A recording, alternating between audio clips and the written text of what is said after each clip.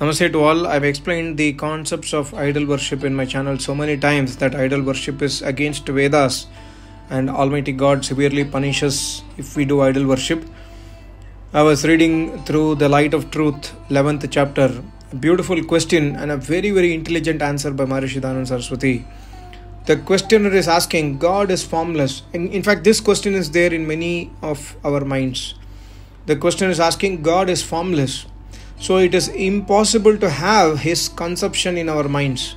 Therefore, some image is essential. If nothing else is done, it is something to go before the idol, pay homage to it with folded hands. Think of that Almighty God and recite His name. What is the harm in this? Maharishi answers, when God is formless and all-pervasive, it is impossible to make an idol of Him first of all. If the mere sight of an idol is a reminder of Almighty God to you, is it not possible to think of God by seeing the God-made objects such as earth, water, fire, air, vegetables and various other things, which exhibits the wonderful creativeness of that Almighty? Are not these huge idols such as the earth and the mountains, out of which men make their small idols, sufficient to remind you of the existence of that greatest artist, Almighty God?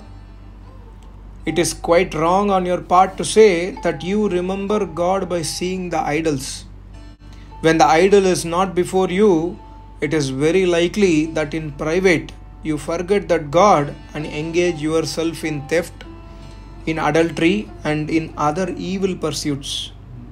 The idolater think, here there is no one to see me, and he falls victim to temptations. These are all the disadvantages of idol worship. If a man really does not rely upon the idolatry and feels that the Almighty God is within all, He pervades through everything and being all-knowing, sees everything that is being done or thought by anybody, does not even think of doing an evil action. What to say about doing it?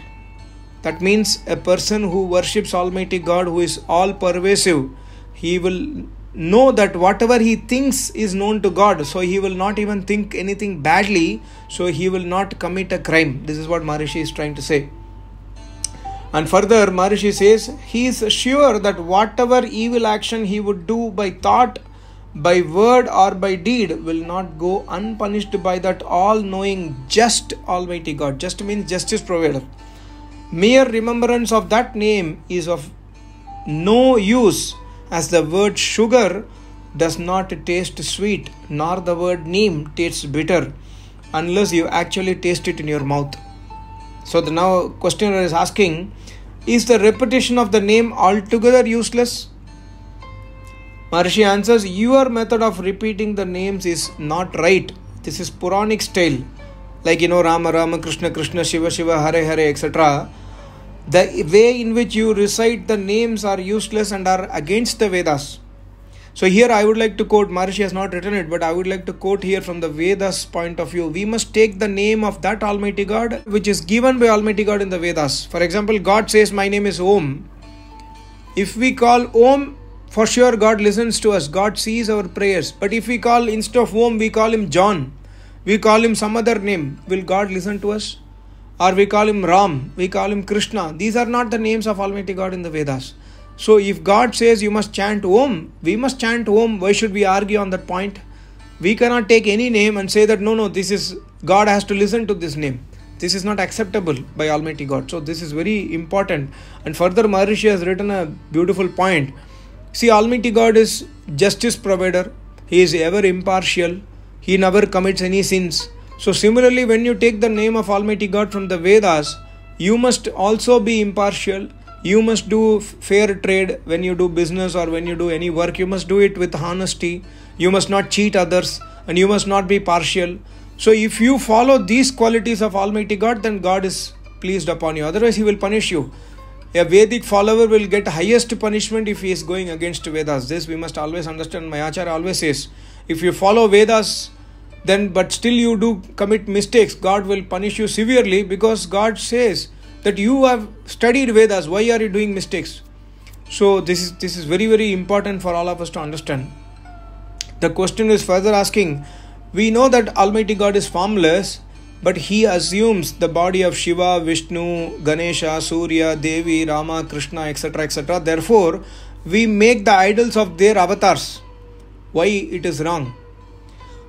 Then Maharishi answers, wrong, wrong and wrong. The Vedas mention that Almighty God as unborn. Ajayekapata says the Rig Veda, and bodiless. Akayam says Yajurveda, and he cannot come within the limitations of birth and death. Reasoning too is against the incarnation of Almighty God, for he who is all pervading, infinite and free from pain, pleasure, visibility, etc., cannot put himself in a very tiny drop of semen or womb or the human body. Going and coming is possible in case of a localized object only. God is motionless.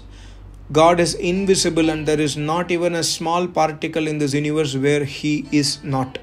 Therefore, to conceive him as a incarnating is absurd, as it is to get the son of a sterile woman married and then to see her grandson.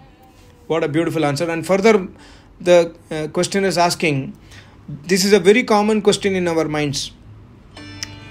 When God is all pervading, which you also agree, that means he is inside the idol also. Then why not I worship the idols? The questioner is saying God is neither in the wood, nor in the stone, nor in any earthen article. He is a thing of conception. So he is realizable wherever you conceive him. If you conceive him in the idol, he is there in the idol. This is what he is saying. Maharishi answers, when God is all pervading, then to conceive him in one article in exclusion with others is just like depriving the world emperor of his vast empire and confining him to the ownership of a small cottage. What a great disrespect. Are you not similarly dishonoring that Almighty God by your idol worship? When you hold him all pervading, why do you pluck the flowers and leaves from the trees and offer him to the idol? Why do you apply sandal paste? Why do you offer incense sticks? Why do you ring the bells or play the cymbals and other musical instruments? He is in your hands. Why do you then fold hands before him? He is in your head. Why do you bow your head before him? He is in the food and in the water. Why do you offer these things to him? He is in water. Why do you give him bath? We admit that he exists in all the objects, but the question is, do you worship that which pervades or that which is pervaded? If you worship the pervader, then it is meaningless to offer sandal, flowers, water, etc. to a block of wood or stone. And if you worship the pervaded, then why do you speak the falsehood that you are worshipping Almighty God? Why do you not dare to tell the truth that you are worshipping the stones?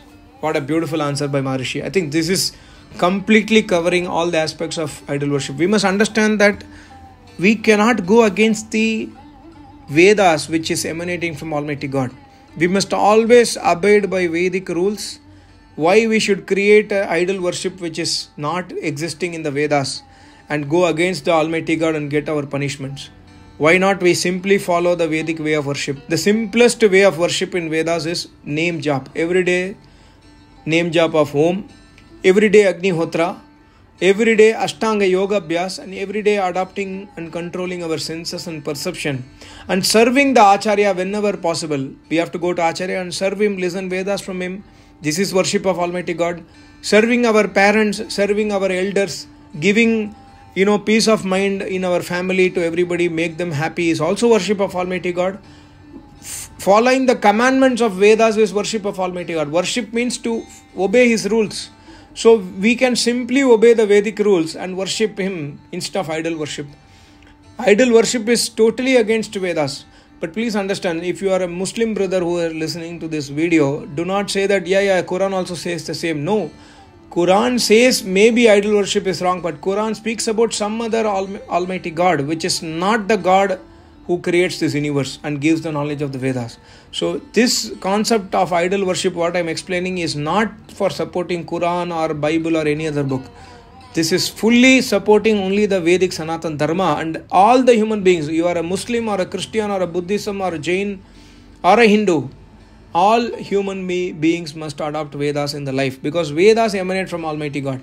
We are adopting, we are following, we are using all the articles created by God. We are using air, water, earth, atmosphere, everything irrespective of our religion. Similarly, we must adopt Vedas irrespective of our religions or caste. Thank you so much. Namaste. Om.